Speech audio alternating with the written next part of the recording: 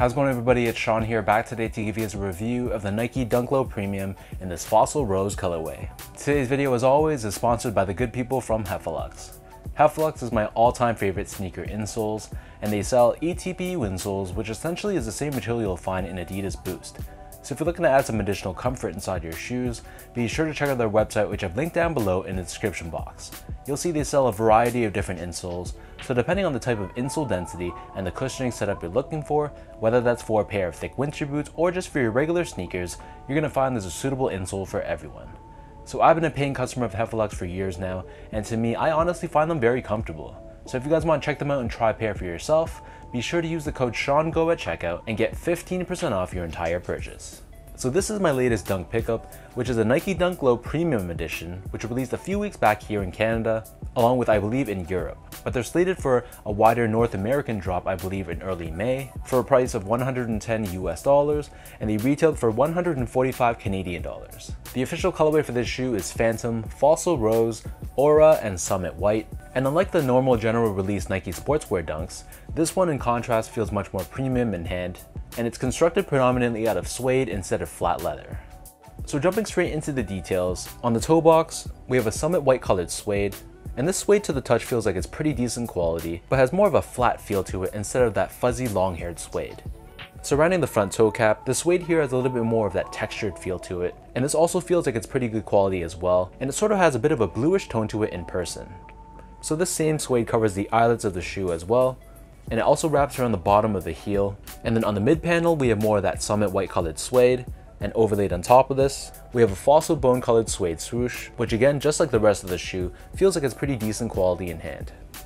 And surrounding the top of the heel, we have another hit of suede, and we have the Nike wordmark embroidered across.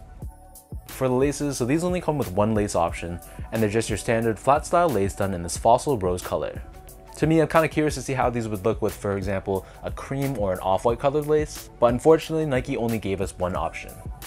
Underneath this, we have a thin nylon tongue, and it's outlined with this nylon material on the edges with this bluish tint to it, just like the suede that we saw surrounding the front toe cap. And at the very top, we have this tag with Nike branding stitched across in this Fossil Rose color. So the inner liner of the shoe is lined in this nylon material, giving it a very silky smooth finish to it. And then as for the insoles, these come with their standard foam lined insole, and we have Nike branding stamped on the heel in that same Fossil Rose color. So the upper of the Dunk sits atop this solid rubber cup sole, which is done in this white finish, and then turning the shoe over to the bottom, this is your classic Dunk outsole. So this is entirely constructed out of a Fossil Rose colored rubber. We have that same circular traction pattern on the forefoot, along with Nike branding found across the middle. So that's pretty much all there is to it for these dunks. And in terms of the sizing, for those of you guys wondering, I feel like these definitely run true to size, so that's what I'd recommend. So I'm a true size 10, slightly on the wider side, and for most non-Nike SB dunks, I stick true to size, which is what I did for this pair. So long story short, whatever size you normally wear for the dunks, whether that's a half size down, true to size, or half size up, everyone's foot is different, but basically whatever size you normally wear, I'd stick with that same size for this one. Next up, in terms of the comfort, so these feel like any of your other dunks, so it's not going to be the most comfortable shoe out there. However, for just everyday casual use, they're going to be fine. They feel pretty flat, low to the ground, and very stable, but there's not too much from a softness and stepping comfort perspective. And finally, from an overall quality and craftsmanship standpoint, so first off, material quality, I thought it was pretty good. I wouldn't say that it's the best quality dunk I've seen from Nike. A lot of Nike SB dunks have better quality than this, but the materials are definitely a step up over that plastic leather that they use on those general release Nike sportswear dunks. So I think if you're able to grab these for retail, you won't be disappointed with the quality. And similarly, from the build and craftsmanship standpoint, I really had no issues at all with my pair. I thought this was a pretty solid, well put together shoe, so no complaints on that end.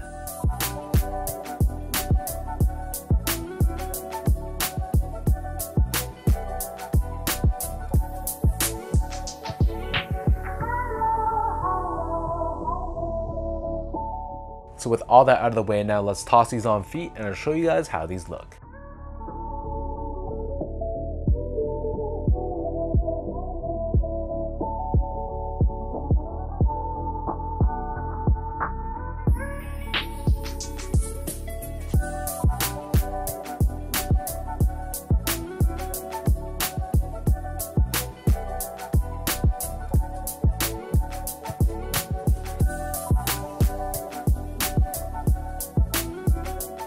To me, this is a very clean colorway of the Nike Dunk Low, and as sad as it is to say, I'm happy that Nike gave us decent materials on this shoe.